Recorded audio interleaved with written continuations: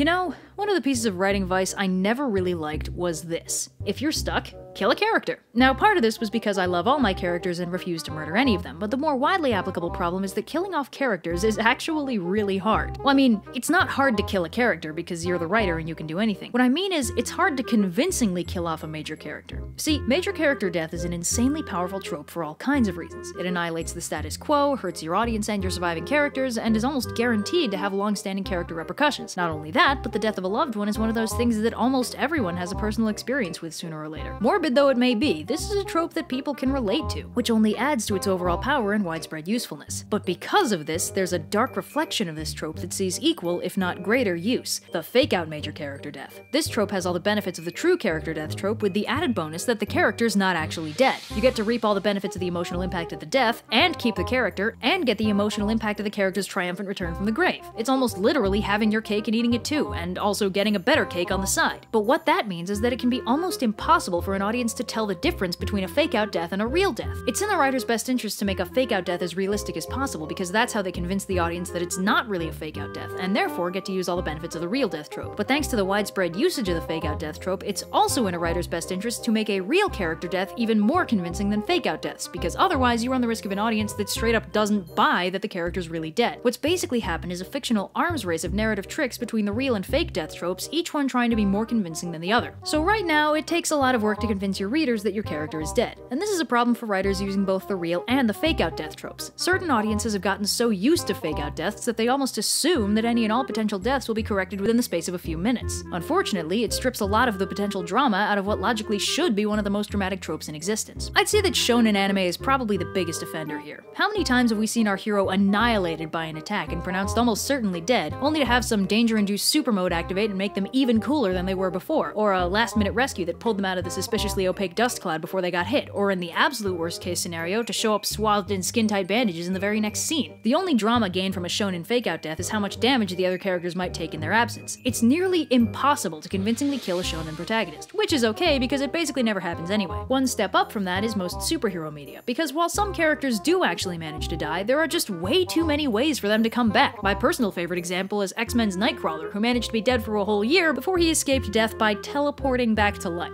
That's next level. But even outside of serendipitous superpowers, you've got Lazarus pits, questing into hell, literal magic, robot duplicates, clones, totally unexplained revivals, and way too many other ways to resurrect characters. This is a problem that transcends superhero stuff. Any universe with even one way to resurrect someone is going to have some serious problems convincing the audience that anyone dead is going to stay that way, or even worse, justifying to the audience why they aren't using that established method of resurrection to resurrect their favorite character. But even beyond that, sometimes the thing that makes your audience unwilling to buy a character death is just how important that character is. It doesn't matter if they're only mostly dead, or all the way dead, or dead and definitely gonna stay that way. If they're a central character, or even worse, a central character with unresolved subplots, a lot of your audience is just gonna refuse to believe they're dead, because it doesn't make sense from a meta perspective to kill off such a useful source of plot. This entire section is going to be a Game of Thrones spoiler, so if you've somehow managed to avoid those, skip ahead. Consider the now infamous death of Jon Snow from Game of Thrones. Now, George R.R. Martin spent a considerable amount of effort creating a universe in which anyone could die, no matter how much we liked him. There was magic, but it wasn't your standard D&D spend a diamond to res your friend kind of magic. People only ever came back from the dead as zombies, or in the best case scenario, as screwed up, diminished versions of their former selves. Most people just died, and it didn't matter how central they were to the narrative or how unfinished their personal arcs were. Life isn't fair, and neither is death. It was almost a running gag that every character you loved would inevitably end up dying horribly because this is Game of Thrones. But despite all of that, when Jon Snow got super murdered, about half the fanbase just kinda straight up didn't buy it. I saw theories ranging from he'll come back as a nice zombie, to that one witch lady can revive him, to hey, it's not guaranteed that he's bled out yet, maybe he'll just be fine, to obviously Jon Snow just keeps a lot of jam jars under that cloak, and about a million others. It didn't matter that it was a show that had never brought anyone back as more than a shambling, corpseified monster. Jon Snow was important enough that people weren't convinced that getting stabbed a dozen times in the chest would be enough to kill him. Personally, I had a meta reason to not buy that he was gone for good. At the time, they hadn't yet resolved the mystery of his true parentage. Such a big deal had been made over the meaning of R+L=J, and there were so many conspiracy theories, and in-universe his heritage and parentage were explicitly suspicious. But if he was dead, there would be no point in resolving that subplot because it wouldn't matter to any of the characters left alive. I didn't think George R.R. Martin would let such an important mystery suddenly lose all momentum, so I figured they'd bring him back somehow. And they did, obviously. But the point is, even if you've carefully crafted a universe in which death is pretty much irreversible and you're not afraid to use it, it doesn't mean you can actually pull off every character death without losing your audience's suspension of disbelief. Now, in order to counterbalance this kind of problem, there are a lot of frequently used writer strategies, both for fake and real deaths, that theoretically help make them feel more convincing. Unfortunately, a lot of those strategies no longer work because they've been used so much for fake-out deaths that nobody buys them as real deaths. For example, logically, a character falling from an enormous height or getting disintegrated should make them well and truly dead. But thanks to the number of conveniently soft rivers at the bottom of cliffs, conveniently placed branches to grab onto, and a frequent tendency for major villains to fall from high places and then inexplicably show up again later with no justification, the general rule is that falling off a cliff is no longer considered a viable threat. The disintegration thing is a little subtler, but the main thing is that a weapon that makes your character vanish entirely might not actually disintegrate them at all, since a lot of sci-fi weapons like that are secretly teleporters or time machines. Once one writer uses the disintegration teleporter switcheroo trick, it ruins disintegration for the audience. Although you can still make it convincing if it, like, shows their skeleton or they dissolve into sand or something. But the general rule is, if you can't show your audience a body, they can't pass for dead, since there are way too many ways for them to just show up again. It barely even requires an explanation anymore. So show your audience a body. Even better, show them a body and have someone confirm that that body is super dead. This still isn't a guarantee that they're actually dead, since sometimes that someone is tricking you into thinking they're dead for whatever reason, and any fictional universe with healing mojo or magic bloodlines or the power of friendship or the power of love or super advanced tech or even just kinda advanced tech will be able to fix a corpseified character with a little bit of hand-waving. But still, if you don't show a body, they won't buy the death.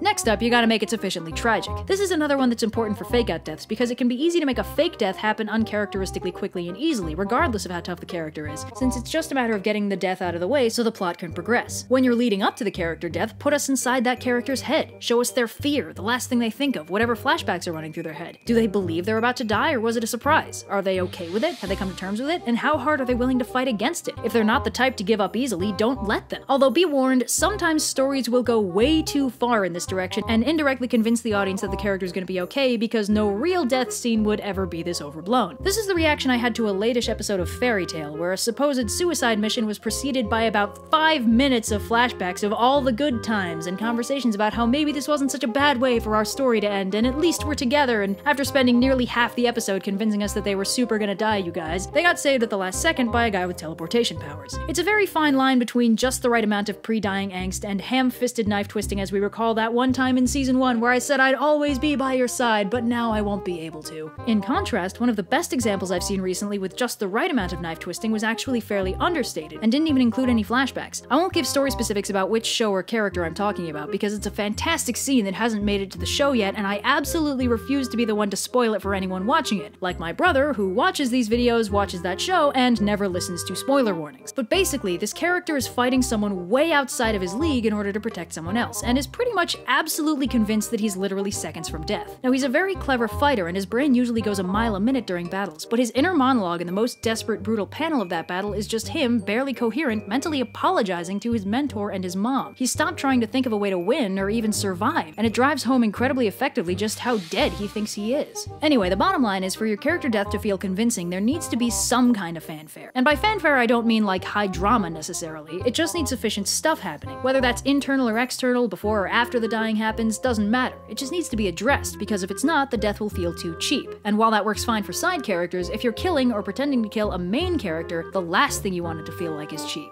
This also means you have to make sure the other characters react properly in the aftermath. And again, this is true whether or not the character's really permanently dead. One of the more subtle tells that a character will likely be coming back is that the other characters stall in the grieving process. If someone dies and the writer intends to have them not be dead but wants to play up the sad as much as possible, then they can have the other characters totally falling apart and unable to handle themselves without the totally dead character. This is because as soon as that character comes back, they can all go back to normal no problem, so from a plot perspective, the writer loses nothing by making them all fall apart completely in the meantime. But this can clue your reader in that the character has to come back, because the feeling is that the only way for things to get fixed is for that character to come back. Now, as a result, this can actually be a very useful trick if the character really is dead, or if they're alive but not coming back for a long while in plot time, because this lets you discuss in-universe the grieving process and the internal hope that maybe the character's not dead after all. If your characters stall in the grieving process and then have to pull themselves out because the person they're missing isn't coming back, you get some seriously quality sad and some cool character strengthening moments. Now, all of these difficulties basically happen when you're trying to kill off a central protagonist. Killing off secondary protagonists is a lot easier to pull off since it's not as implausible for them to die. But conveniently, minor character deaths can be just as tragic as a main character death if you play it right. For a well-worn example, spoilers for every version of Fullmetal Alchemist are about to happen, so heads up, the death of Maze Hughes is convincing, tragic, and the consequences are felt right up until the end of the series. Hughes is by far the most lovable character in the early series. He's got a lovely wife, an adorable daughter that means the world to him, and is taken in the two main characters for the duration of their time in Central and treats them almost like they're his own kids. He's great friends with the otherwise hard-edged Colonel Roy Mustang and overall adds a feeling of levity to every scene he's in. But despite being overall a totally wacky friendly dude, he's also very smart, and underneath all the silliness is surprisingly confident in a straight fight. If you look carefully in the early episodes, you can actually see that he's got at least one throwing knife on his belt at all times, which becomes relevant when he gets attacked in the lead up to his death scene and turns out to be an absolute beast at throwing knives. The lead up to his death scene is long and tense, since he's just used those charming smarts of his to uncover a huge country-spanning conspiracy that ends up being the plot of the entire show. In an attempt to silence him before he can get the word out, he's been attacked and injured by two immortal homunculi, and he's trying to reach a phone where he can call Mustang, the only guy he trusts, without it being overheard by the very people behind the conspiracy. It looks like he's made it, and then it turns out the person escorting him isn't a trusted coworker, but instead a shape-shifting homunculus about to murder him. The homunculus transforms into his beloved wife, and Maze, true to his character, can't even bring himself to fight back to save his own life if it means hurting her, and subsequently gets shot. He dies, there's a funeral, his wife is devastated, his daughter doesn't understand the concept of death yet and keeps asking how he's supposed to get any work done if they bury him, everyone in the military is shaken, the Elric brothers freak out and mourn, and Roy Mustang sets off on a 4-season-long quest for revenge on whoever or whatever it was that murdered his best friend. Nothing is the same after Maze Hughes dies. Now, another thing that makes Maze Hughes' death very interesting is the way it's handled when Mustang finally does track down his shapeshifting murderer. Now, obviously, Mustang's entire motivation is revenge, but over the course of their confrontation, it becomes clear that Mustang has long since come to terms with Hughes' death, but it's done nothing to diminish his desire for revenge. While he's chasing down the homunculus and setting him on fire a whole bunch, they try their old trick of shapeshifting into a loved one and take the form of none other than Mustang's old bestie, Maze Hughes, in the hopes that it'll stop Mustang from setting them on fire so much. When Mustang sees his old friend miraculously hale and healthy again, he actually sets him on fire more, because he knows Maze Hughes is dead and his killer wearing his image is the ultimate insult. This is cool because Roy recognizes the fact that Hughes is dead and that murdering this guy won't bring him back, but it doesn't matter to him at this point. All that matters is the revenge itself, not the reason for the revenge. It takes a lot of work to cool him down and get him off the murder train so he can actually process his grief properly. This is actually very important. Once you got your character convincingly dead, you have to properly address the consequences. A lot of the time, character deaths, especially relatively minor ones, are kind of glossed over. Sure, tragic and all that, but within a week or two everyone's moved on with their lives. But that is still a dead character who isn't coming back. Anyone who liked them or even knew them is going to be affected. They don't have to be affected that much, but there should still be something. Or, if they're not affected, maybe specifically address why that is and whether they feel like they should be affected but aren't. It can be easy to forget it in the age of grimdark, but death is still like a really major thing, and it should always have a consequence for the characters in proximity.